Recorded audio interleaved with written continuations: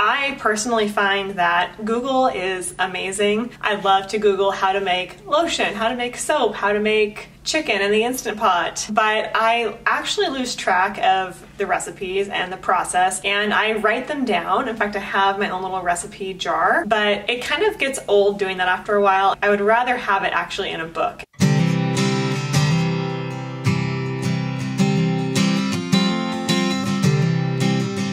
My name's Alexa and I write the blog theduvalhomestead.com, and today I want to share with you some books that you can get if you are interested in starting homesteading, natural remedies, cooking, anything involving taking your home and your health and your life into your own hands. If you are wondering where to get started with that and you're looking for some books. A lot of people just don't know where to start and it's a little bit scary. How do I cook? How do I make a roasted chicken? How do I use herbs to heal a common cold or something like that? So another good thing about books is that they can be kind of encyclopedias. It's like if you learn how to use rosemary and herb in your cooking and how to dry it and how to extract it and how to drink it and how to give it to the chickens. I have kind of my complete list of where I get a lot of my information and where I learn how to do new things. So I wanted to share that with you. So if your internet was down or you couldn't leave the house, you had a resource to figure out how to make or do something on your own if that was your only option, or if you just wanted to give it a try. Okay, so I'm going to start with The Homesteader's Herbal Companion. This is by Amy Fewell, and I may be pronouncing that wrong. Herbs, to me, are not very scary because you can A, buy them at the store, and B, grow them quite easily. So I started with this one because anyone can go pick up herbs at the store, either pre-cut or as a seed or as a starter plant. And with this book, you can learn how to make soaps, salves, tinctures, and maintain the health of livestock with herbs. Now, if you don't have livestock, there are some tips on how to maintain your own health, promote immunity, and a bunch of other things in this book for using herbs for your own health. It also talks about uses of different herbs. For example, I just opened to a random page and it says cayenne pepper is really good for bone and muscle aches, back pain, occasional soreness. Chamomile is good for soothing irritated skin, and you can make salves, lotions, soaps, and hand creams with those. Herbs for cooking, how to make vinaigrette and food. So no matter who you are, no matter how much cooking experience you have, there is going to be something in this book that is so super easy for you to do that you can learn a lot from. My next book is called Essential Oils and Ancient Medicine, and it's by Dr. Josh Axe, Ty Bollinger, and Jordan Rubin. So Dr. Axe is one of my favorite doctors to listen to via YouTube, and this book is incredible. This is like an encyclopedia for essential oils. So like I talked about making oils out of herbs in the last book, this is for if you buy really nice essential oils, kind of where to start with that, because there are so many essential oils out there, and he is a doctor who talks about that specifically. And what I love about this book is it goes two ways. First, it tells you about if you have a common symptom, a sore throat, or a scratch on your skin, what oils are best and how to use them for that. And then the other half of the book is listed by oil type.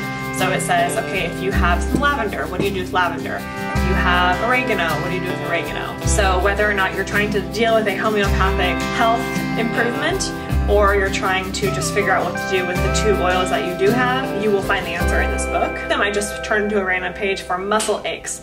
And it says essential oils for muscle aches. Peppermint and wintergreen are effective natural pain relievers and muscle relaxants. Lavender is for muscle spasms, cramps, sprains. And then it also gives you a nice recipe for a home remedy. So for a muscle compress, if you want to make a homemade muscle compress, put 3 drops of peppermint oil, 3 drops of cypress oil, 1 teaspoon of coconut oil on the area, and then cover it with a hot compress for 3 to 5 minutes. We have kind of a personal medicine cabinet at home, if you will, of a whole bunch of oils, this book and a few other books, and if something happens, we do reference that. Now I want to caveat that to say that definitely we still go to the doctor when needed. When we are trying to do something homeopathic, we are able to reference this great book, use our oils, and know what we're doing with that. Okay, so the third book, and this is third in terms of simplicity, would be the Natural Chicken Keeping Handbook, and this is by the same author as the Herbal Companion book, so Amy Fewell, and she is really great. I love this book. I got this when we first got chickens, and it was the same kind of thing where I was Googling everything,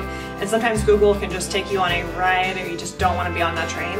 So I was Googling everything, and whenever my chicken would have an issue or I thought they had an issue but they really didn't, I would Google it, and it was like, this could be cancer or it could be you know, nothing. They're just tired.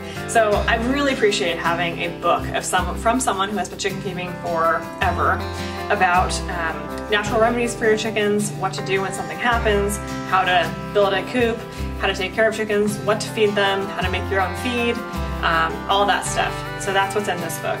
Okay, number 4, and this is getting a little more, not advanced, but just more sophisticated. So number 4 is one of my favorite books of all time. This is probably my number 1 book on this entire list, by the way. Nourishing Traditions by Sally Fallon. It's a hefty one, and this is like an encyclopedia of cooking. Now, it's not a cookbook like Whole30 or a keto cookbook or a gluten-free cookbook with a bunch of recipes. It's not just that. This actually teaches you how to cook. So it teaches you how to make things from scratch. So how to ferment vegetables, how to make bread, how to make broth and real soup, how to use animal bones. So it's packed with recipes, yes, but it really teaches you more how to cook with a lot of explanation of why ancient cooking methods worked and why people did what they did. A lot of the reason why I love this book is that it really goes into the evolution of our cooking and our food over time. We have an amazing world nowadays where we have a lot of technology and advancements in our food processing system, which can be great because it means that we have more access to more food. But processing food can take away some of the natural elements of the food and diminish the benefits that a lot of food had when it was just used in its raw form. And so this is a great cookbook for learning how to cook really whole food and learning why it's so important to do that and not just buy processed food all of the time. Not trying to shame you for buying processed food, because we all buy processed food at some point. But if you are trying to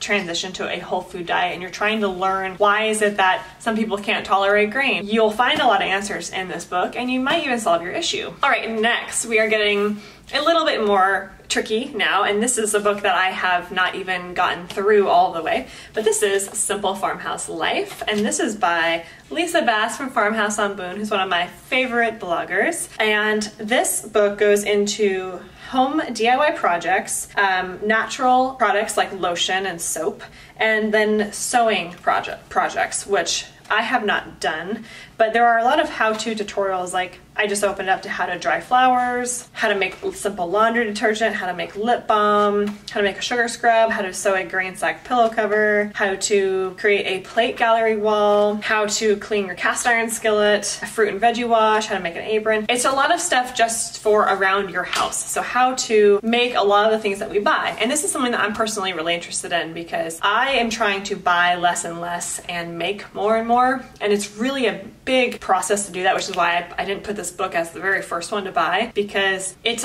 expensive if you want to start. If you're someone who's never made soap or lotion before, you're gonna have to buy the materials to make it. But the good news is you buy a lot of these things in bulk and you buy them once and then you make a lot. So it saves you money in the long run, but not to be overwhelmed by it, because if you're just starting to make things from scratch, you want to learn how to sew and you need a sewing machine and then you need fabric, and it's like you don't want to feel overwhelmed.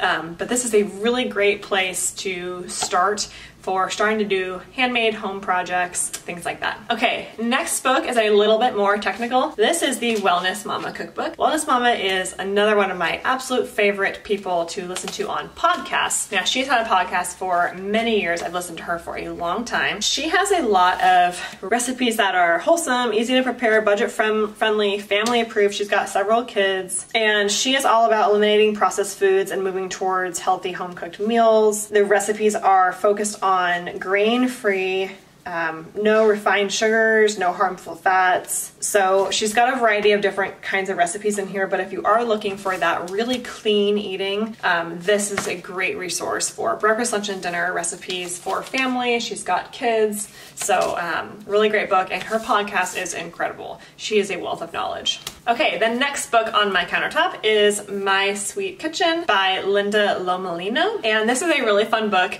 Again, a little bit more technical, but it is all about sweets and desserts. So it teaches you how to make skillet-baked chocolate chip cookies, lemon meringue cake. Meringue is one of my favorite things to make during the holidays. Apple fritters. It kind of goes through by baking essentials, how to prepare pans, how to make pie crust, lemon curds, vanilla and nuts, macaroons, buttercream, sponge cake, and it's just got incredibly beautiful photography, and it's my go-to. When I had a girlfriend a couple years ago getting married, I was her maid of honor, and I threw her a bridal shower, and I just pulled this book out first thing and was like, all right, let's pick 5 things. But I only ended up making, I think, 2. But this is like my go-to for if we're gonna throw a party or a special occasion and you want to make something really sweet. This has got some great ideas. Okay, the next book on the list is a little bit more medical, so I have it towards the end of the list because some people are just not into this stuff, but this is called The Rain Barrel Effect by Dr. Stephen Cabral. Dr. Stephen Cabral is, just like Dr. X, one of my favorite doctors to listen to. I love listening to health-related podcasts, listening to doctors. He's a naturopathic doctor, and he is so knowledgeable. He was diagnosed with a disease at the age of like 16, thought he wasn't going to survive, overcame a lot of his own health challenges by finding the root of the problem instead of just putting on band-aids via going to the doctor or taking a medication. Not saying those things aren't important, and he did those things, but the point being that he is very passionate about actually fixing the underlying cause of health problems in our world today. And he says things and breaks things down in a way that people who are not medical people can really understand. And I have not actually read the book, The Rain Barrel Effect, but I have listened to hundreds of his podcasts. And the book is about how when you kind of do one thing to your health, like you eat processed foods,